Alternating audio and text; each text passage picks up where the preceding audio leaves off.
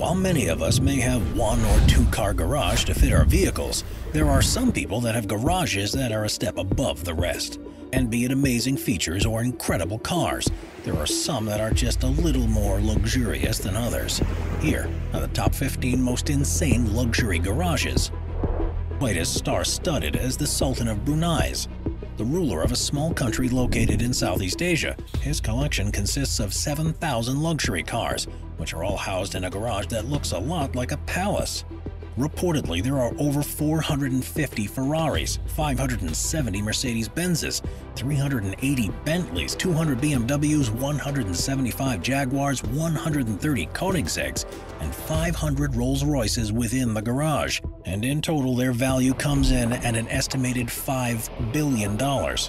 Due to the sheer quantity of cars in the garage, the Sultan has achieved several car-related records, with his title having the largest private fleet of Rolls-Royces being one of the most impressive. When you further consider that the collection even has multiples of extremely rare cars such as the Ferrari F40 and McLaren F1, it's not hard to be impressed. Number 14. Khalid Abdul Rahim's collection. If you want to see one of the best car collections in the world, then you'll have to make your way over to the oil-rich Middle Eastern country of Bahrain. That's because it's home to business magnate Khalid Abdul Rahim's collection of luxury cars. In particular, it's home to many rare Ferraris, with these including an F40, F50, and 288 GTO. And this is accompanied by several other impressive cars such as a Porsche 918 Spider, a Porsche 911 GT1, a McLaren P1, a McLaren F1, and a Hennessy Venom. So we think it's fair to say that few collections are quite as expansive as Khalid's. Number 13. Ken Lingenfelter's garage. If you're a fan of Corvettes, then chances are you'll love Ken Lingenfelter's garage. Filled to the brim with over 100 cars, Corvettes make up the majority of his collection. And while he has plenty of classic Corvettes from decades past, his favorite is his 2019 ZR1, which comes in at a ridiculously high 755 horsepower. Outside of Corvettes, he also has many other cool American cars, with one of the most impressive being a 1970 Oldsmobile Toronado GT that's extremely difficult to come by. We think it's fair to say that Ken's collection is hard to beat. Number 12. The garage next to Harrods. At first glance, the garage next to Harrods may look pretty mundane. After all, it's made of bricks, has a black door, and only measures at 6.4 meters wide and 4.75 meters deep. Yet despite not seeming so luxurious, it is in fact one of the most expensive parking spots in the world, as it comes in at a cost of $850,000. Why, you may ask? Well, it turns out that it's located in one of London's most prime locations, as it's on Risebrook Street near Harrods in Knightsbridge. Therefore, for the ultra-rich who want to be able to go to Harrods at the drop of a dime, it doesn't get any better than this. Number 11. Craig Jackson's garage. While Craig Jackson may not be a household name, we think his garage certainly deserves a bit of recognition. Craig is the CEO of Barrett Jackson Auction Company, which is quite fitting due to the fact that the company sells thousands of luxury cars every year. Now, the garage itself is split into two parts. The first, known as the Rotunda, is designed to look like the wheel of a 1967 Shelby. It has an extremely clean look and a touchscreen that has all the info surrounding each car at the ready, and a turntable in the middle in order to display the cars. The second level of the garage is known as the Man Cave, which is filled with Barrett Jackson memorabilia, vintage posters, and some of Craig's favorite cars. And there's a personal shop located close by that allows Craig to work on the cars whenever he pleases. In terms of the collection itself, the majority of it consists of rare muscle cars, with his old Shelbys being some of his favorites. Regardless, we think it's fair to say that this garage is truly elite. Number 10. Jerry Seinfeld. Few comedians are as good as getting laughs as Jerry Seinfeld, yet while he may be known for being a comedian, his garage is even more impressive than his entertainment skills. Located in Manhattan, Seinfeld keeps his cars in an underground garage, which is necessary due to the extreme lack of parking in the city. Reportedly, a few blocks away from his penthouse on Central Park West, he had the 3-story subterranean compound constructed in 2001. And according to architectural diagrams, it features 4 separate garage spaces, an elevator, a man cave with a pool table, a kitchenette and a bathroom, and a large office.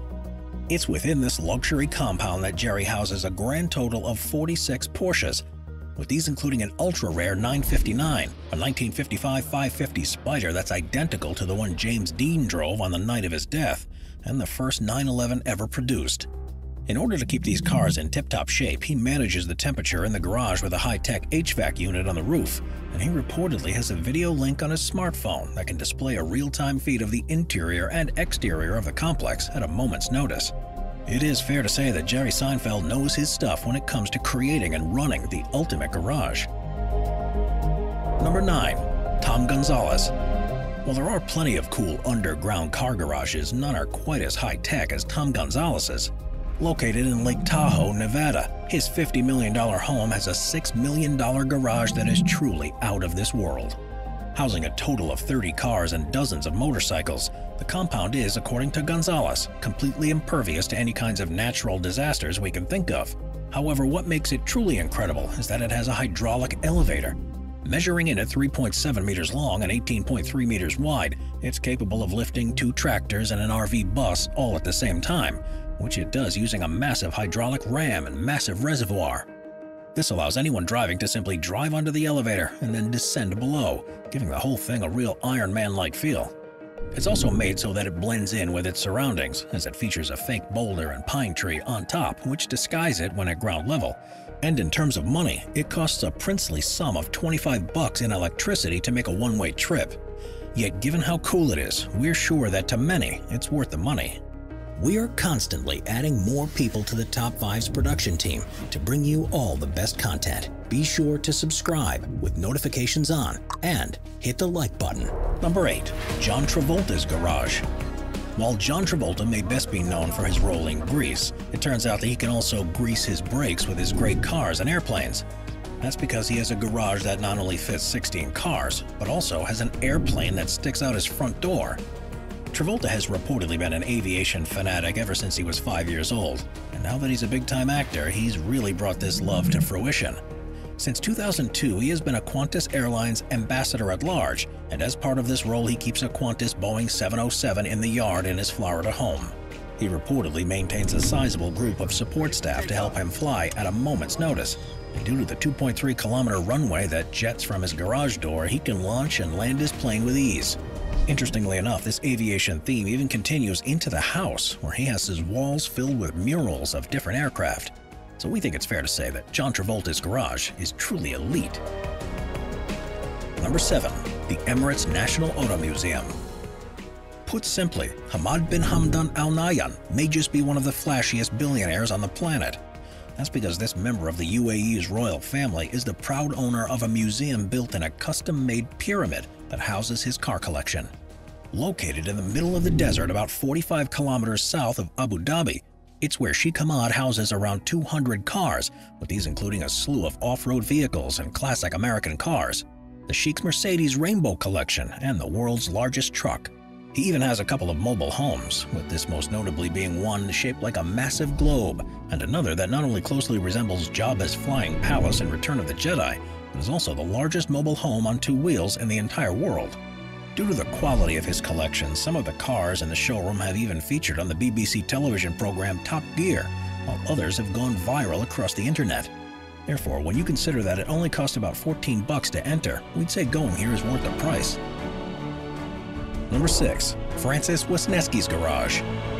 While Chicago may be best known for its deep dish pizzas, interesting architecture, and status as the Windy City, we think that Francis Wisniewski's incredible garage should be tacked onto that list.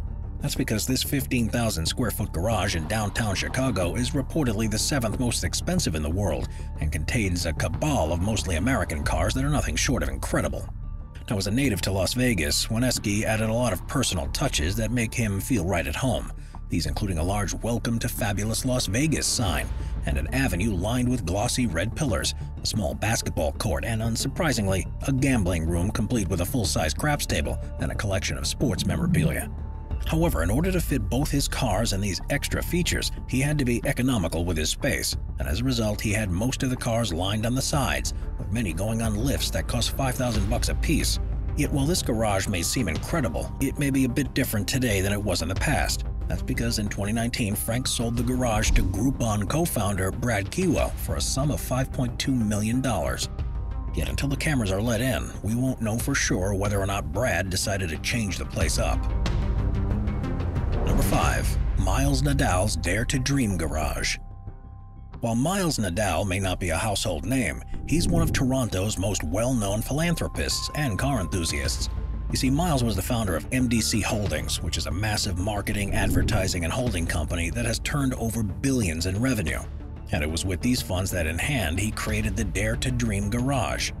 Acting as the headquarters of Peerage Capital, it represents all of the most important marquees, including Bugatti, Ferrari, Porsche, Lamborghini, and Mercedes-Benz. Of all these, his favorite, which is a 1956 Thunderbird, is probably a little surprising. After all, it's not exactly the flashiest car of the bunch, and it certainly is not the most expensive. However, according to Nadal, he got it because while his dad never owned a car, it was always his favorite, so being able to own one was a really special experience. Yet beyond the cars themselves, the garage has a number of other interesting features to make it truly elite. For example, in order to keep its pristine white floors from being scuffed up, there are 2 machines that can either slip white boots over your shoes or melt a plastic sheet around your soles, based on your preference. There's also a 1/8 scale model of Ralph Lauren's car collection, as he views Lauren as someone who inspired him to elevate his collection to the next level. To top this off, he even has personal touches such as a 007 spy suitcase complete with a decoder kit, pistol, and silencer, as he credits both Bond and his Aston Martin DB5 for getting him into cars when he was just 8 years old. So we think it's fair to say that the Dare to Dream Garage is the dream of many a car collector. Number 4. Jay Leno's Big Dog Garage. While Jay Leno may have been good at making people laugh on The Tonight Show, he's also good at making them pretty impressed. That's because Jay's the owner of his Big Dog Garage, which is a massive garage that's filled with luxury cars. Located near Burbank, California, the facility spans over several aircraft hangars, with all of this space being necessary to fit the garage's 181 cars and 160 motorcycles. Now, one of his favorite cars in the garage is his 1972 Mercedes-Benz 600 compressor. Reportedly, the first Mercedes made without regard for cost, the car was engineered so that almost every system is silent. More expensive than a Rolls-Royce during its day, it had a top speed of about 210 kilometers per hour and has everything controlled via hydraulic power rather than electricity, making it extremely difficult to make and restore. Everything about the car is bespoke, as it has hand-laid wood, a refrigerator, and a thermos, making it a true beauty. However, while the compressor is certainly a cool car, Leno's McLaren F1 Redo is his most expensive. Coming in at about $10 million, it's almost made completely of carbon fiber, has doors that go up like wings, and has every single part sourced from McLaren. That's not to mention the fact that its specs are spectacular, as it can reach 240 kilometers per hour in 12.8 seconds and generates 618 horsepower with an RPM of 7,400. Thus, it shouldn't come as a surprise that both Jay Leno's fame and garage led him to getting a TV and web show called Jay Leno's Garage. It's had 5 seasons so far, and it's still running today, with a total of 68 episodes, being available to your viewing pleasure. So we'd recommend tuning into the show if you'd like to see some of the coolest cars around. Number 3. The Homes by JoJo Garage. While most of the garages on this list were made by men, this incredible example was actually made by a woman named Johanna Pietrus, who is better known as JoJo. She's the owner and operator of Homes by JoJo, which is a full-service building company that creates everything from quaint cottages to commercial gyms. And in our opinion, the interior of this garage is truly a testament to her firm's skills. Located in Hamilton, Ontario, the outside is pretty unassuming, as it simply looks like a large, albeit particularly nice warehouse. However, once inside, you're greeted with a building that is nothing short of spectacular. Upon entering the foyer, you are soon met with washrooms, which use exotic metals, crazy mosaics, and high-tech fixtures. This theme continues throughout the building's rooms, which feature sports memorabilia hung with invisible shelving, a wave pattern on the walls akin to that of sand dunes, and luxury finishes such as Lamborghini couches imported from Italy, a custom sit-in humidor boasting an exotic collection of over 3,000 fine cigars, and a few retro cars that are as luxurious as it gets. Then, after going up a black spiral staircase, you finally reach the garage itself. Filled with about 50 different cars, there's everything from Ferraris to Porsches to Maseratis, and along with the row of choppers on display, it comes in at a price tag of about $15 million. This is not to mention that all the garage itself also has several nice finishes, which include an angled ceiling that took about 1,000 man-hours to produce, a bar with 15 Lamborghini bar stools, a red piano that can play more than 3,000 tracks on its own. In total, these finishes cost over $4 million, making this garage one of the most expensive man caves on Earth. So we think it's fair to say that few garages are quite as luxurious as JoJo's. Number 2. Ralph Lauren's car collection. When you think of Ralph Lauren, chances are that his high-class clothes and colognes are the first thing that come to mind. However, it turns out that he has a car collection that is one of the most expensive on the planet. Now, his $300 million car collection is housed in a $100 million garage fitted with blow-ups of magazine covers, an administrative suite, scale models, an archive and workshop, and the 43 cars he owns. And while spending $300 million on 43 cars may sound crazy, it turns out that he bought most of them for far less. That's because he made most of his purchases in the 70s and 80s, which was well before the classic car buying craze really hit its stride.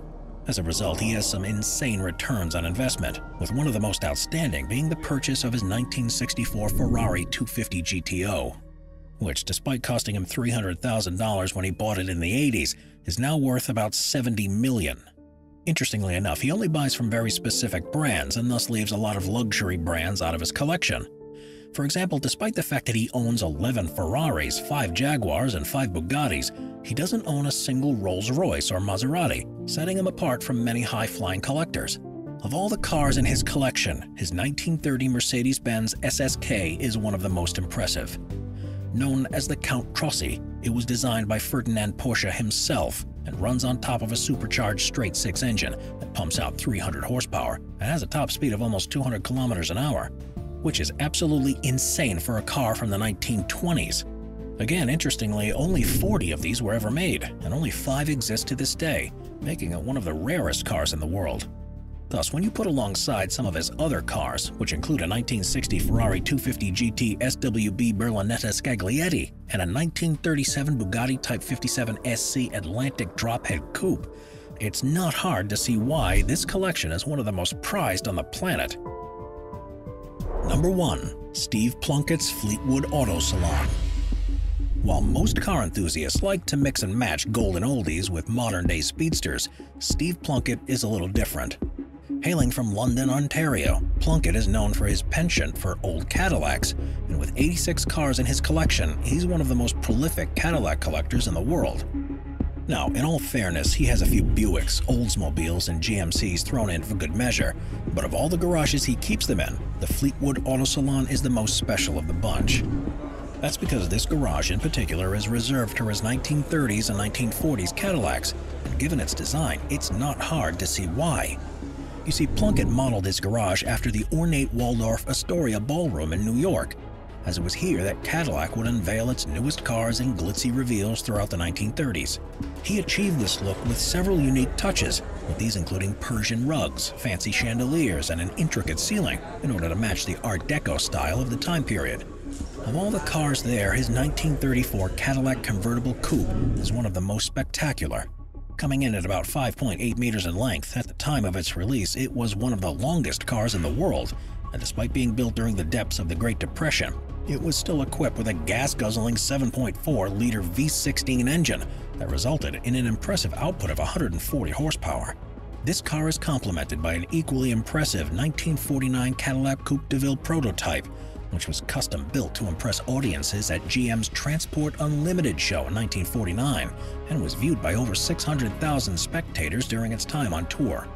So when you further consider that Plunkett has many other cars on his roster, it becomes clear that his garage truly houses one of the most spectacular vintage collections out there. Watch our Vehicles playlist for more top 15 videos about amazing vehicles. Sit back, relax, and binge watch all of our best vehicle videos.